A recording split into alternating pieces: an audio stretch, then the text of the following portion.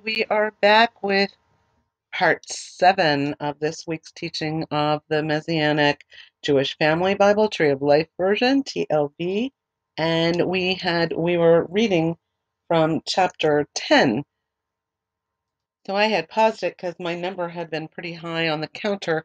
So hopefully that part will upload when it comes time to upload that. So I'm going to finish. Actually, we were pretty close to finishing chapter 10. Um, We were actually at verse 16. Then Moses searched carefully for the goat of the sin offering and noticed it had been burnt up. So he snapped at Eleazar and Ithamar, the surviving sons of Aaron, saying, "Why have you not eaten the sin offering in the place of the sanctuary, since it is most holy, and he gave it to you in order to bear the iniquity of the congregation, to make atonement for them before Adonai? Look, its blood was not brought into the inner part of the sanctuary. You certainly should have eaten it in the sanctuary as I commanded." But Aaron said to Moses, "Behold, today they presented their sin offering and their burnt offering before Adonai. When things like these have happened to me, would it have been good in the eyes of Adonai if I had eaten the sin offering today?" Well, when Moses heard this, it was good in his eyes. See, ordinarily they would have had to do that, but um, actually Aaron's sons had just offered their sin offering because they were like the second line of Aaron's sons to be consecrated into the priesthood. So they had, because the other two had gotten introduced strange fire and they got consumed and ended up being dead. Eleazar and Ithamar had to come forward. So they were presenting their own sin offering. So Aaron made it a case that this is probably not a good day for them to do that because they've just offered their own sin offering to Adonai. So Moses realized that that's okay. But ordinarily this is what they needed to do, and from here on out they were expected to do that. So that is the end of chapter 10 and introducing strange fire. So, what was happening when things weren't being done the way Adonai had said. This is what happened with Nadab and Abihu. They were gone now. So now we're going to move into chapter 11, Kashrut for holiness. And that's basically clean and unclean foods that were spelled out by Adonai for the people. And they were for good reasons. So we're going to start with that. Adonai spoke to Moses and to Aaron, saying to them, "Speak to Bnei Israel, saying, these are the living things which you may eat among all the animals that are on the earth. Whatever has a split, divided hoof, and chews cud among the animals, that you may eat. Nevertheless, you should not eat of those that only chew cud or have split hoof. The camel, though it chews the cud, does not have a divided hoof. It is unclean to you. The coney, though it chews the cud, yet does not have a divided hoof, so it is unclean to you. The hare, though it chews the cud, does not split the hoof, so it is unclean to you. The pig, though it has a split, divided hoof, does not chew cud, so it is unclean to you. You are not to eat meat from them, nor are you to touch these carcasses. They are unclean to you. From all that are in the waters you may eat whatever has fins and scales within the waters, in the seas and in the rivers. Those you may eat. But any that do not have fins and scales in the seas or the rivers, among those that swarm on the waters, or among any of the living creatures that are in the waters, they are loathsome to you. They are to be detestable to you. You shall not eat meat from them, and you shall detest their carcasses. Whatever has neither fins nor scales in the waters, that is a detestable thing to you. Among the birds, you should detest the following. They are not to be eaten. They are loathsome: the eagle, the vulture, the black vulture, the red kite, and any kind of black kite.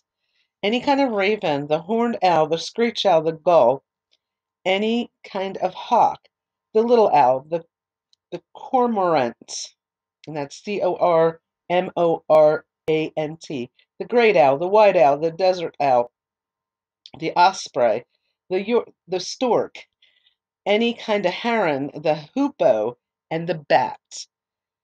All flying insects that walk on all fours are detestable to you. Yet you may eat from all winged creeping things that go on all fours, which have legs above their feet with which to hop on the earth. You may eat from any kind of locust, any kind of katydid, any kind of cricket, and any kind of grasshopper, but all winged creeping things that have 4 feet are loathsome to you. Moreover, by these also you will become unclean. Whoever touches their carcasses shall be unclean until the evening. Whoever carries any part of their carcass is to wash his clothes, and it will be unclean until evening. Every animal with a separating hoof, but not split, or does not chew cud, is unclean to you. Everyone who touches them will become unclean. So whatever moves on its paws among all animals that go on all fours is unclean to you. Whoever touches their carcasses will be unclean until the evening. Whoever carries their carcasses is to wash his clothes and will be unclean until the evening. They are unclean to you. Among the creeping things that creep on the earth, the following are unclean to you: the weasel, the rat, any kind of great lizard, the gecko, the monitor lizard, the wall lizard, the skink, that's skink, not skunk, and the chameleon. Among all that creep, these are the ones that are unclean to you. Whoever touches them when they are dead will be unclean until the evening. Whatever falls on them when they are dead will be unclean, whether it is any vessel of wood or clothing or skin or sackcloth, whatever vessel it is with which any work is done, it must be put into water, and it will be unclean until the evening, then it will be clean. Now, if any of them falls into a clay pot, everything that is in it will become unclean, and you are to break it. Any food that may be eaten but has water on it from such a pot will become unclean. Also, any drink that may be drunk in any such pot will become unclean. Everything on which part of their carcass falls will become unclean. An oven or stove for pots is to be broken in pieces.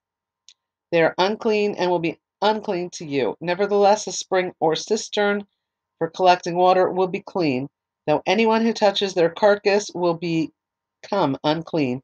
If part of a carcass falls on any seed for sowing that has yet to be sown, it is clean. But if water is put on the seed and part of the carcass falls on it, it is unclean to you. If any animal that you may eat dies, the one who touches its carcass will become unclean until evening. He who eats of its carcass is to wash his clothes and to be unclean until evening. Also, the one who carries its carcass is to wash his clothes and be unclean until the evening. Every creeping thing that crawls on the earth is detestable. It should not be eaten.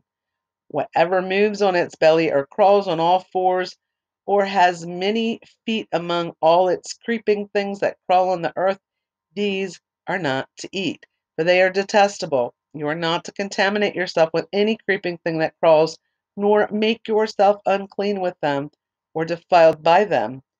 For I am Adonai your God. Therefore sanctify yourself and be holy, for I am holy. You are not to defile yourself with any kind of creeping thing that moves on the earth, for I am Adonai who brought you up out of the land of Egypt to be your God. Therefore you shall be holy, for I am holy. This is the Torah of the animal, the bird, every living creature that moves in the waters, and every creature that creeps on the earth, to make a distinction between the unclean and the clean, and between the living thing that may be eaten and the living thing that may not be eaten. So that's a pretty extensive list, the clean and unclean foods, but, it's pretty straightforward and pretty much the things that you wouldn't want to eat are on that list anyway. I certainly wouldn't want to eat a rat and or anything that's creeping. I mean, and there's a reason for that. And yes, it should be detestable to all of us. So anyway, that is kashrut for holiness, and that is are the clean and unclean foods that were established. So as you can see, as we're progressing forward into this chapter, God is setting out instructions on how He wants His people to live. You know, including clean and unclean food. You know, He states, "I'm Adonai your God. I am holy. Therefore, I expect you to be holy as well, or do the best that you can to be holy, because you are my people. I have declared you as my people, and I expect you to follow what I am outlining for you." And we are moving on to chapter 12, and this actually begins with Parashat Tazria, and that's Tazria, and we had mentioned that before. Before I move into that, I just realized that I did not mention, I mentioned the Urim and the Thummim, and I want to just mention a little bit what that is. So the Urim is spelled Urim, and Thummim, no, that's it's almost like a tongue twister there. The Urim and the Thummim, I always get messed up there. Thummim. This is an object, possibly it's put into the ephod or the breastplate of the Kohen Gadol for judgments. The high priest. It is said that actually when uh, God spoke to the high priest, they would actually light up and give them those answers through the Urim and the Thummim. So it's very interesting. And I'm going to actually give you a Bible dictionary definition of the Urim and Thummim. It's a small sacred object, probably stones, which the high priest wore on his breastplate, which I had already said. The method of its use is uncertain, but we do know that they were used to ascertain divine will. The exact nature of those sacred objects is not known. When the question of guilt was raised, the answer came by Urim. If innocent was asked, the answer came by Thummim. It may be that they cast a light or were shaken from their containers when the questions were asked. At the time of the exile, they fell into disuse. So that is the Urim and the Thummim. And actually, it was worn in the breastplate of the high priest. So now I'm going to go into chapter 12, Parashat Tazria, Nida, Niddah, rest for new mothers. Then Adonai spoke to Moses, saying, "Speak to Benaiah Israel, instructing, if a woman conceives and bears a male child, then she will be unclean for 7 days, as in the days of her niddah she will be unclean. In the 8th day the flesh of his foreskin is to be circumcised. She must wait during the blood of purification for 33 days. She is not to touch any holy thing, nor come into sanctuary until the days of her purifying are completed. But if she bears a female child, then she will be unclean for 2 weeks, as in her niddah, and she is to wait in the blood of purification for 66 days. When the days of her purification are completed for a son or for a daughter, she is to bring to the Kohen at the entrance of the tent of meeting a year-old lamb for a burnt offering and a young pigeon or a turtle dove for a sin offering. He is to present it before Adonai and make atonement for her. Then she will be cleansed from the discharge of her blood. This is the Torah for her who gives birth, whether to a male or a female child. If she cannot afford a lamb, then she is to bring 2 turtle doves or 2 young pigeons, one for a burnt offering and the other for a sin offering. Then the Kohen will make atonement for her, and she will be clean. Now, this is a little off subject, but if you remember, well, not too far off subject. The woman with the issue of blood, she actually had this issue of blood. She had ongoing bleeding, which made her unclean. And by being unclean, she was not allowed to be out in the general public. So she really took her life in her hands, and she really had a lot of faith that if she touched the hem of Yeshua's garment, she was going to be made clean and she was going to be healed. But she really took a big risk by being out there and pushing her way through the crowd to be there, because that was definitely against the laws of the time. And there's a footnote here, actually referring to Yeshua's birth, um, and it actually occurs in Luke chapter 2, beginning with verse 21. When 8 days had passed for his Brit Milah, and that simply is circumcision, he was named Yeshua, the name given by the angel before he was conceived in the womb. And when the days of their purification were fulfilled, according to the Torah of Moses, they brought him to Jerusalem to present to Adonai, as it is written in the Torah of Adonai, every firstborn male that opens the womb shall be called holy to Adonai. So they offered a sacrifice according to what was said in the Torah of Adonai, a pair of turtle doves or two young pigeons. So they definitely followed the Torah, and that was when Yeshua was born. So I am going to pause this at this point, and I am going to come back with the next part, and we're going to be starting with chapter 13, and this will be part 8.